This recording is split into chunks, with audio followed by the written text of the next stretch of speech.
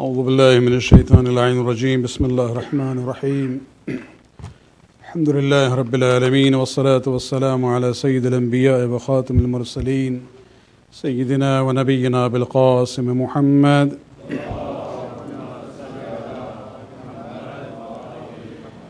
وعلى أهل بيته الطيبين الطاهرين المعصومين واللعنة الدائمة الباقية على أعدائهم من الآن إلى قيام يوم الدين. أما بعد بسم الله الرحمن الرحيم ألف لام ميم ذلك الكتاب لا ريب فيه هدى للمتقين. We have been looking at a brief review of Suratu r-Rahman. This is a surah where Allah subhanahu wa ta'ala begins with the name r-Rahman, reflecting His comprehensive mercy over the universe. And talks about various blessings. We looked at the Qur'an, the creation of human beings, the issue of bayan as a reflection of human ability to think and, shares ideas and thoughts. The sun and the moon, the herbs, the trees, the sky and the mizans, three of them, the earth, the fruits, the dates, the grain, vegetables, and last night we looked at the ayat where Allah subhanahu wa ta'ala talks about the creation of human beings and the jinn. To continue with that, when Allah subhanahu wa ta'ala talked about the sun and the moon, and then of course He talked about the sama and the arz. Everything is connected to one another. There is a balance in how the system works.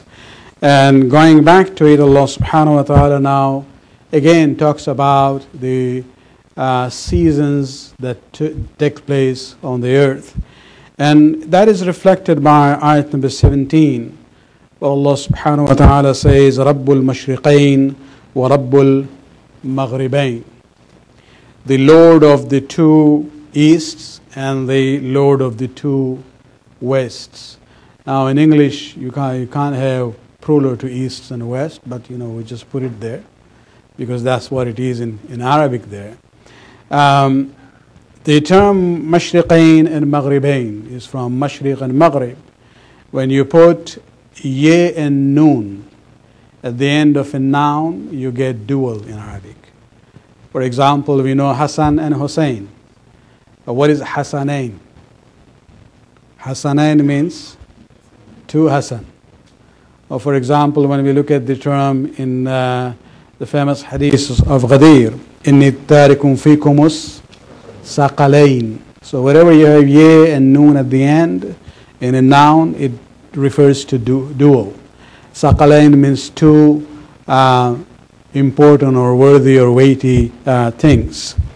And so here also Allah subhanahu wa ta'ala talks about, describes Himself as the Lord of Mashriqain wa Rabbul Maghribain. What does it mean? Mashriq basically is the place from where the sun rises. Sharaqa, shuruq. And Maghrib is the place where the sun sets.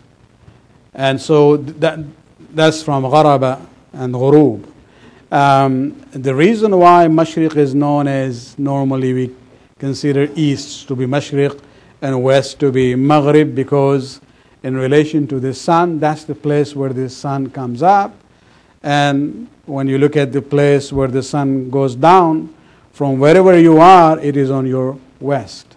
And that's how we use this term Mashriq and Maghrib.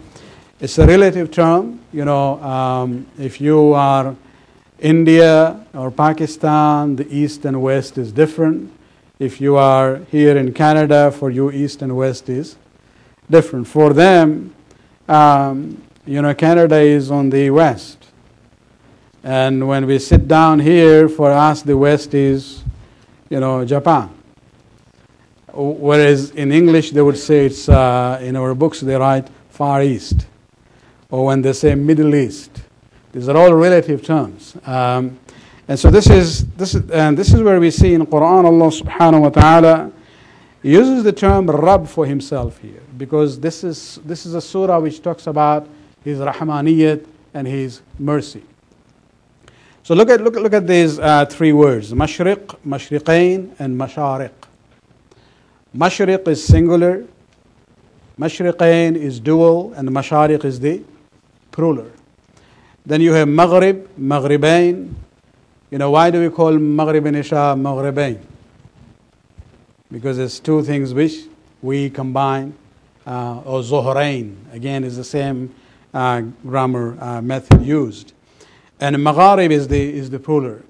Now Allah subhanahu wa ta'ala has talked about this in three different ayat of Qur'an, and even during the days of Amir al-Mu'minin Ali ibn Abi Talib alayhi salatu wassalam,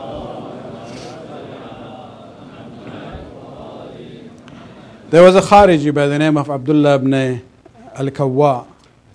Good name, Ibn al-Kawwa, at least from the Urdu perspective, you know. It really reflected his personality. A very, somebody who was a munafiq, basically. But instead of his hatred and his nifaq, at least, when he asked questions of Amir al-Mu'mineen, we got the opportunity to hear the answers. And there is a very lengthy discussion. It's many different places he has come in the life of Amir al-Mu'mineen. Shaykh Tabrasi in his kitab Al-Ihtijaj is a lengthy conversation of Ibn Kawwa with Amir al-Mu'mineen. And in one place this fellow says, you talk about Qur'an all the time. And you glorify the Qur'an, but I see there are contradictions in the Qur'an. And Amir al-Mu'mineen said, where do you see the contradictions? And he said, well, in one place, it says, Rabbul Mashriqi wal Maghrib. Allah is the Lord of the East and the West. In another ayat, which is from Surah r-Rahman, he says, Rabbul Mashriqain wa Rabbul Maghribain. He is the Lord of two Easts and two West. And then there is a third ayat in Surah Ma'arij, Surah number 30, ayat 40, where Allah basically describes himself as Birabbil Mashariqi wal Magharib, the Lord of many, many Mashriq and many, many Maghrib. So he says, there's contradiction here. Either he is Rabbul Mashriq wal Maghrib, or Mashriqain wal Maghribain, or Mashariq wal Magharib. You can't have all these three. And this is where Amir al-Mu'mineen says, it is how you look at it. It is in your, the perspective of that. And the response that Amir al-Mu'mineen gave basically was that when Allah subhanahu wa ta'ala is described in Surah Shu'ara, Surah number 26, ayat number 28 is Rabbul Mashriqi wal Maghrib. That ayat is talking about the general direction of East and West. Even in Toronto, we know where is East and where is West side of the city. And so when we look at the general direction, that's where the ayat is saying that Allah is the Lord of the East as well as the West. Then Amir al-Mu'mineen says, Amma qawluhu Rabbul Mashriqain wa Rabbul Maghribain, referring to this ayat, which is in Surah Rahman. Amir al-Mu'mineen says, فَإِنَّ مَشْرِقُ الشِّتَاءِ عَلَى حَدِّ وَمَشْرِقُ الصَّيْفِ عَلَى حَدِّ. That if you look at the extreme points from where the sun rises, and sets, you will see that there are two extreme points in the summer and the winter. So looking at those cardinal points, according to the seasons, the Mashriq could be two, and the Maghrib also could be two. And then Amir al-Mu'mineen says, أَمَّا قَوْلُهُ رَبُّ الْمَشَارِقِ وَالْمَغَارِبِ, East and West, the Lord of the East and West, of many, many Mashriq and many, many Maghrib. This refers to the Mashriq and the Maghrib of every day. Scientifically, if you sit down, there are some, computer programs also which can give you a true stimulation of the sunrise or sunset of your own city. If you check that, you will see that although, the direction would be same where the sun is setting on the west of your city. But every day if you check, you will see it has moved few degrees, away. And so every day the point of rising of the sun as well as the setting of the sun is different. And when you look at that, especially if you look at between the two extremes, the cardinal points of the east and the west of the summer and winter, that's where Amir al-Mu'minin says you get Rabbul Mashariq wal Magharib, فَإِنَّ لَهَا 360 برجا. It can have 360 different angles where the sun would set and the sun would rise from. Salawat alayhi.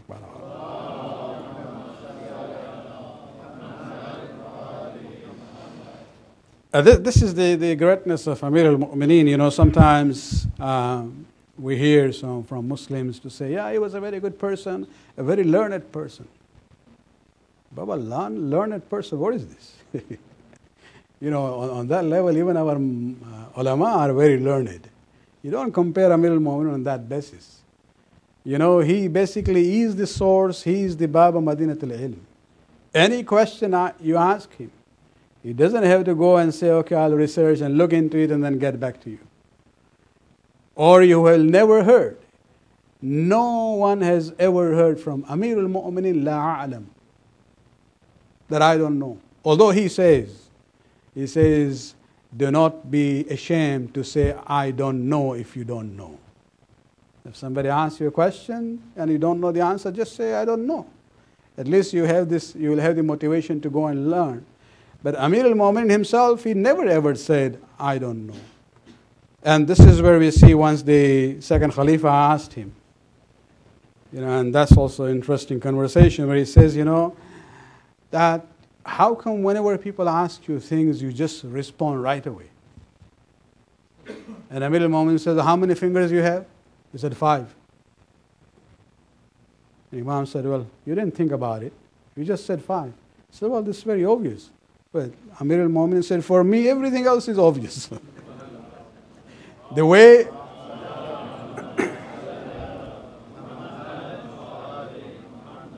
you know you have 5 fingers, whatever question you ask me, I'll be able to respond to it.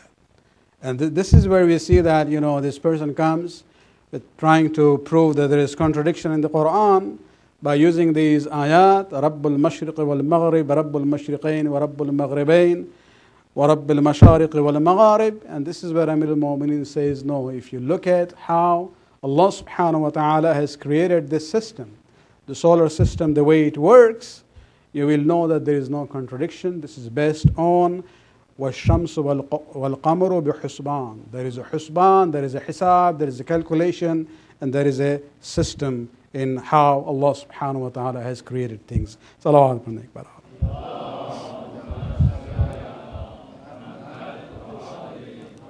This has very much to do with the issue of, you know, Mashriqain wal Maghribain, even to the, you know, seasons that we get in a year.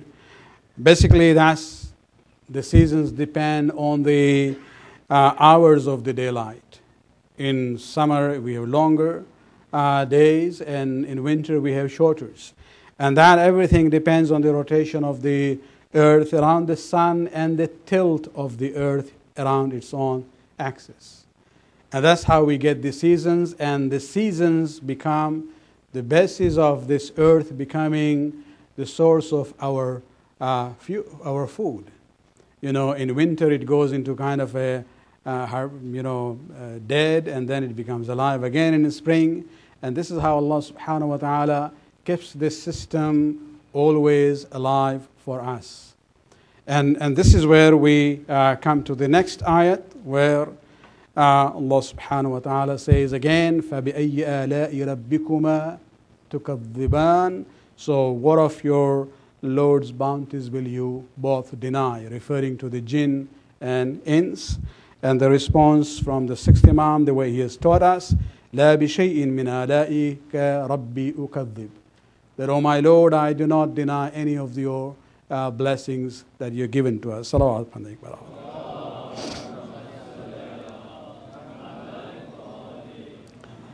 I would like to go back to the point of reflection I had yesterday when we looked at the ayats dealing with the creation of the human being and the jinn.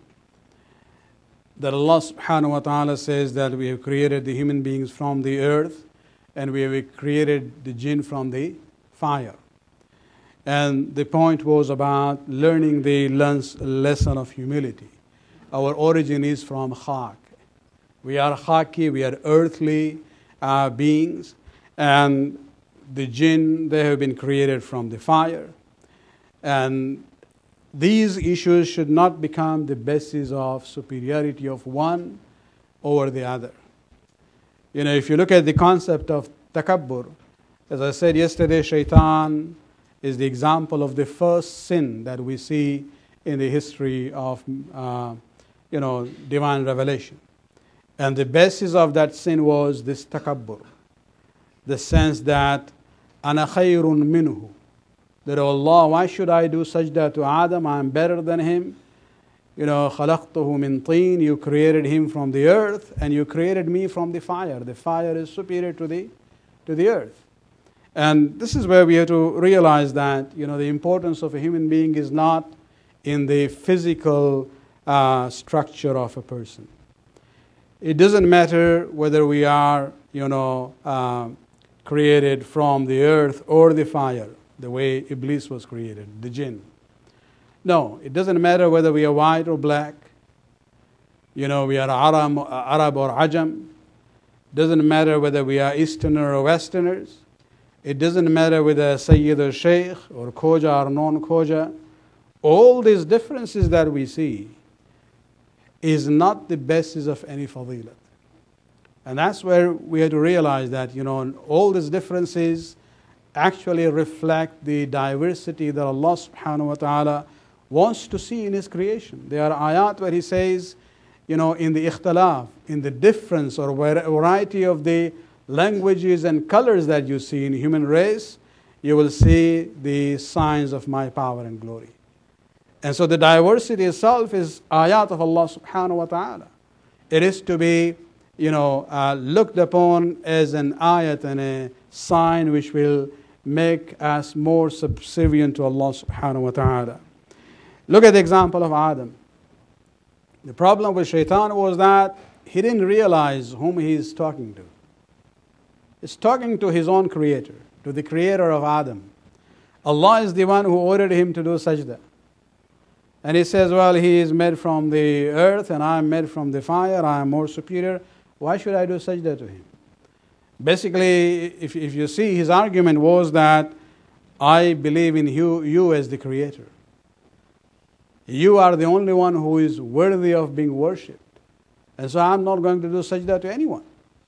And this is where we have to realize that sometimes we basically fool ourselves by saying, well, yeah, the Sharia says this and that, but I'll do the way I think about it, the way I feel it. No, there's nothing like what I feel about it. The issue of fasting. You know, we hear this, Qur'an says very clearly in Surah Baqarah, the second ayat which came after the order about fasting, it says, but those of you who are in kana maridan aw ala safarin, if you are not feeling well or you are traveling, then some other days you will fast other than the month of Ramadan. People say, well, those are the days when people used to travel by camels. It was difficult. There was mashaqqa and zahmat in that. These days, mashallah, we can sleep in this comfortable first class cabins in Emirates. We've just seen the pictures, of course. And so, so what is the point? I still would like to have why should I miss my Ramadan? This is how they say. That spirit of Ramadan, why should I wait for Shawwal and do qaza over there? The question is, who is asking you to do the fasting of Ramadan? You yourself or Allah subhanahu wa ta'ala? He is the one who is telling you that if you are ala safarin, you are traveling, then don't fast. Fast some other times. He is asking he is making things easy for you, and you are saying, no, I'll decide on my own. This is where we have to realize that shaitan made the same mistake. He was saying to Allah, I will do only sajda to you and not to Adam.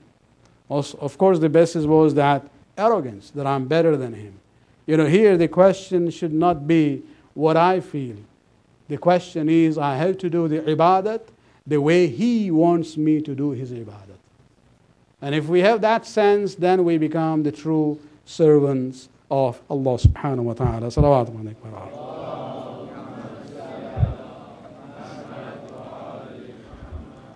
Just, it's important even to reflect to the origin of our creation. From earth, from teen or turab. Different terms we looked yesterday at the ayat, that how Allah describes our origin. And that itself is a point of reflection for our humility towards one another, and especially when we interact with Allah subhanahu wa ta'ala. Let me end with a statement from Amir al-Mu'minin Ali ibn Abi Talib alayhi salatu wa salam.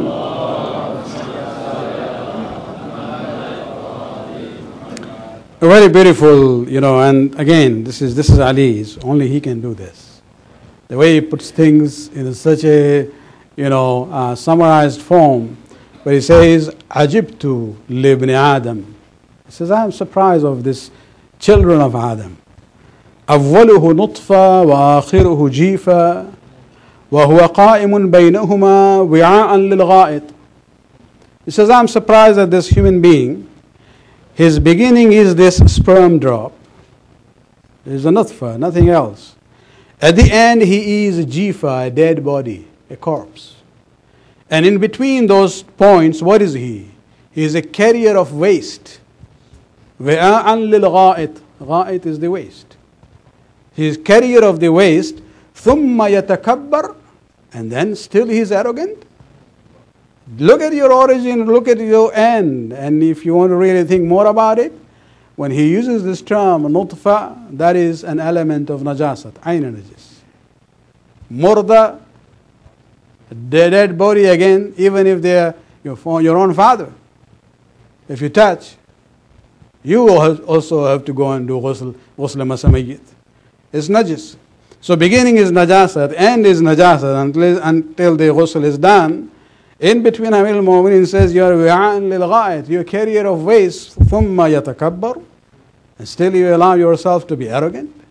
So just think about it. This is how we have to realize that we have to become the true followers of Abu Turab. When we say Ali, he is Abu Turab, is the father of the earth, because he was very humble to those who were the true followers of Allah subhanahu wa ta'ala. ربنا آتنا في الدنيا حسنة وفي الآخرة حسنة وقنا عذاب النار برحمتك يا أرحم الراحمين.